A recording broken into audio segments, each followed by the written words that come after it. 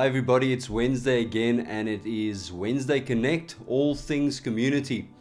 When we talk about community, we can start thinking about that word and we can start thinking about living together. We start thinking about our neighbors, we start thinking about people that go to church with us. And that's really when we live in a community of people, we have something in common. The thing that we have in common as Christians is we serve Jesus Christ. We have a triune God, Father, Son, and Holy Spirit. The Holy Spirit is with us now, another comforter, as Jesus said, I will send you another comforter. I love what it says in the Greek there, that another comforter, the word there, another, means one like me. So the Holy Spirit is not separate from Jesus. He's part of the Godhead. He's like Jesus because he's part of the same Godhead, and his function might be different, but he forms part of the same God, Father, Son, and Holy Spirit. So we have another comforter with us, the Holy Spirit. Now, let's go to a scripture in the Psalms that speaks about unity. Isn't it powerful when people can start to work together? On Sunday, I spoke about them building the Tower of Babel, or Babel as they say. And as they were able to speak the same language, they were able to get this tower up. And they said, we will build to the sky. And God actually said, if they put their minds to this, nothing will stop them. They'll be able to do this. So let's stop them. Let's confuse their languages so that they can be scattered upon the earth. Now I look at this and I think of unity in the church. Imagine we have unity in the fact that we want to spread the name of Jesus, the gospel, what Jesus has done, the good news. Gospel means good news. The good news that Jesus paid the price for all humanity's sin and that people can be saved under one name, the name of Jesus. And through his resurrection, we can have eternal life. If we all focused on that, the gospel, imagine what we can accomplish for the kingdom of God.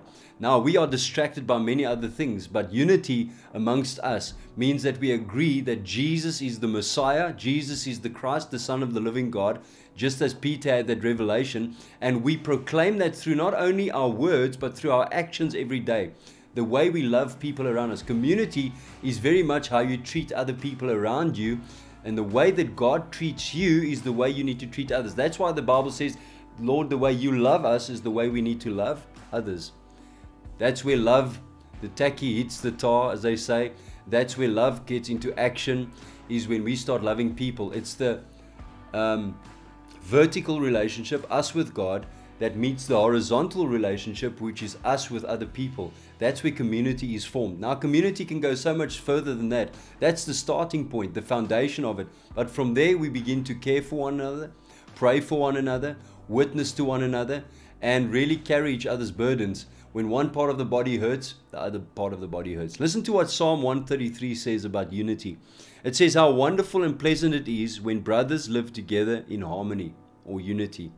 For harmony is as precious as the anointing oil that was poured out on Aaron's beard, that ran down his beard, on his head, that ran down his beard, and onto the border of his robe. Harmony is as refreshing as the dew from Mount Hermon, that falls on the mountains of Zion. And there the Lord has pronounced his blessing, even life everlasting. Now there's two symbols that is used in this passage of scripture. It says it's like oil. Now remember Moses, in Leviticus, Moses anointed his brother Aaron. He anointed him with the oil. And I just want to make you aware of what happened there. Quickly go to that scripture there in Leviticus 8 verse 10 and 12. Then Moses took the anointing to his brother Aaron. Moses took the anointing oil and anointed the tabernacle and all that was in it and consecrated them. He poured some of the anointing oil on Aaron's head and anointed him to consecrate him. Now both oil and dew, oil on the head of Aaron and dew on Mount Hermon, speaks about refreshing. How refreshing it is. How beautiful, how pleasant it is. I mean, when you're in a place, listen, in Israel, they have a custom. When someone comes in from outside, their feet are full of dust because they wear sandals. Now what they would do is the servant would come and they would wash your feet. But there's another thing that they would do. They would pour oil on your head for refreshing. Isn't that amazing?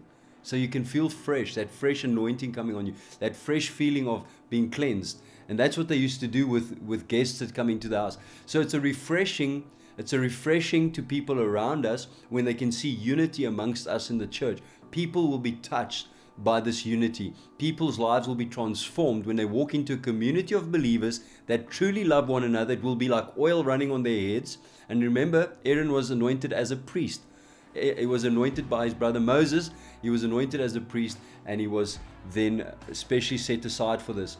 And this is the special anointing that comes upon us when there's unity. God's anointing flows amongst us. That dew of Hermon that waters the ground, that waters everything that grows. Things can begin to grow amongst us, the good side, when we have unity amongst us. There will be sustenance, there will be dew, there will be oil on their head, there will be refreshing.